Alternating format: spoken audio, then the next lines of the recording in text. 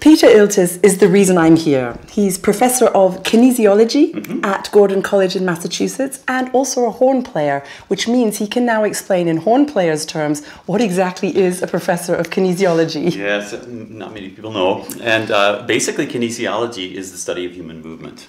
We're interested in how movement is produced and what it does. And in music, we perform by executing human movements. In fact, I would say it's very hard to find anything that you cannot say is involving human movement. So how do the movements that we produce allow us to make the music that we make? That's the kind of question I'm interested in. That's why you asked me to come here. You're going to put me into a tube and make me play a horn. Yes. This horn, which looks very different to my normal horn, because no metal is allowed in the MRI. That's correct. That's correct. Actually, no metal that's magnetic.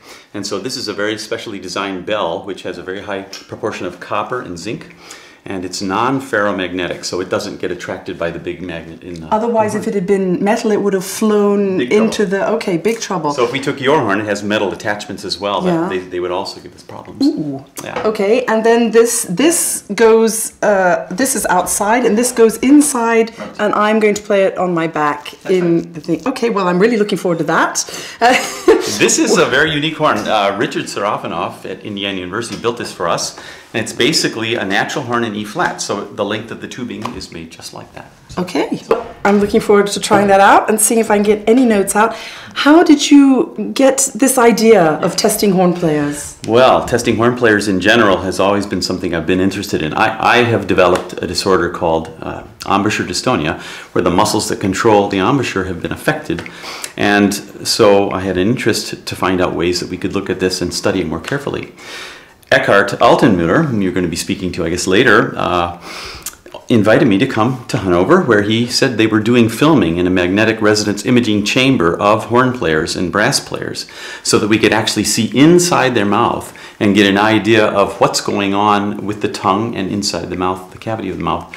And my goal was to learn as much as I could about that in studying the disorder dystonia. But in order to do that, we have to decide what is optimal. And so the idea of testing elite horn players was born so that we could have something to compare to, a benchmark example that we could compare to. Elite horn players, that's an honor. Yes, indeed. Oh my goodness, that's not, you've tested a few people. And what exactly do you see in there? Well, we see a picture of you from several angles. The first is from the side, and that allows us to see the tongue in particular, the oral cavity inside the mouth. We can actually see other parts of your face. In fact, anything that's made out of soft tissue, we can image on an MRI. Do we really want to see this? I'm not quite sure. Sure. Well, one of the ideas is that there are things that we do inside our mouth that make us efficient in producing sound. And so if we can identify what those things are and perhaps study them in comparison to dystonia people, perhaps we'll see something that will help us to know why they've developed the disorder or how we might be able to prevent it. It's not only about disorders. I mean, it's a great thing to be able to help people who have this disorder. But isn't it a little bit difficult to say, okay, you've got a problem now, you have to do it like them because they can play the horn? Can you use this information for other things? Sure. And I think that's very important in teaching, in pedagogy. We have a lot of things as teachers that we tell students that we do or that they should do, and actually, without really knowing what those things are, we may not be saying exactly what happens. And so if we can learn things from these films that will help us in our teaching to better illuminate the kinds of things that we do, what we want them to do, that's helpful to them. And it may actually provide them with more efficient ways of doing things as well. Is there a danger, and I'm speaking for myself because I'm a little bit worried about going to a tube anyway, but also maybe about knowing too much. You know, there's the boy who knew too much. Right.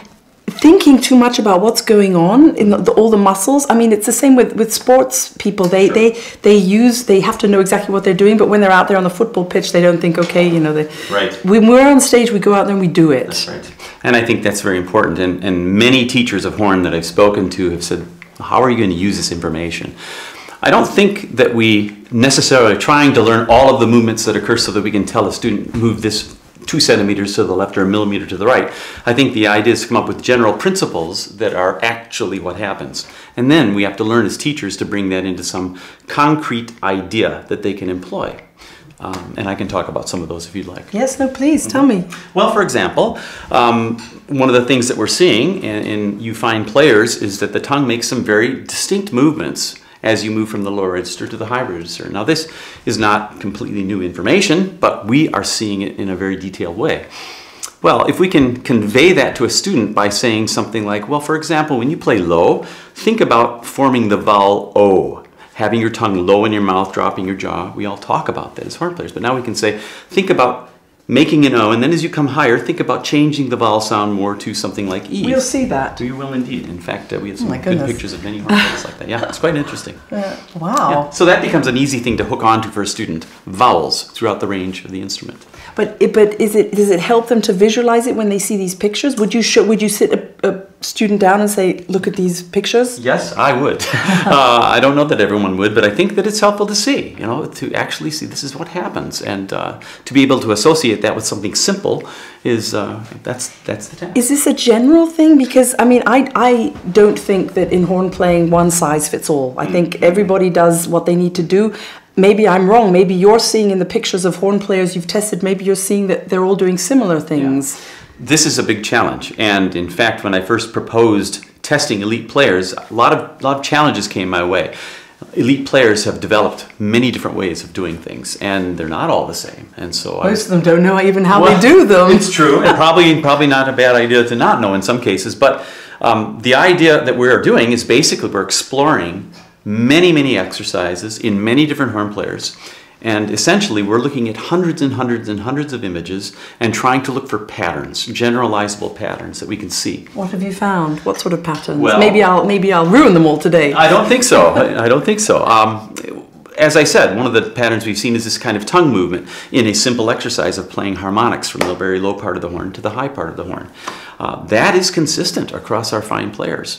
And interestingly enough, it has not been consistent as we've looked at dystonic horn players. And so one begins to ask, well, why are they doing it differently? Is that something that's contributed to the problem? Why are they doing it differently? I don't know. Do the muscles do it? Yeah. The problem in dystonia is one loses the ability to discriminate senses that they have, feelings that they have coming to them from the outside, and processing that in a way that allows them to move correctly. There's a lot of input that comes into our brains to tell us what to do. We have to sort through that, and our brains have to make a decision about how our movement is going to occur. And in dystonia, this becomes very confused. What causes that is a huge question. We don't know the answer to that. But it's possible that part of it may be improper practicing techniques, actual physical procedures that are repeated over and over and over again that become habitual problems. Yeah.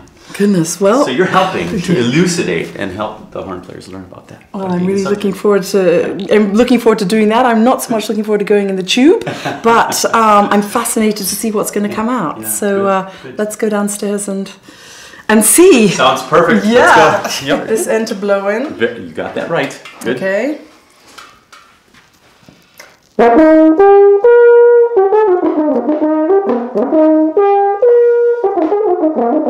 Excellent. A little water in there. We'll get it. We'll get that condensation. You see, what happens is when you blow warm air down tubing, there gets a lot of condensation in there. So we have to empty it out, otherwise it gurgles. Exactly. How on earth do you... What? We have a way of doing that downstairs. We'll show you later. Oh, okay. Yeah. Great. Okay. Let's go. Okay. Yeah. Just set this there. Well, this is, we need to get the water out of your horn. There are no valves on here to empty it with, so we have to just blow it through. And there you have it. So you think... Shall I try? Yeah, please do. But I wonder if it would work now. You can do it. I mean, it won't hurt your horn. Just be careful of the lead pipe. Okay, waterless, a spitless horn. Hooray! Very good.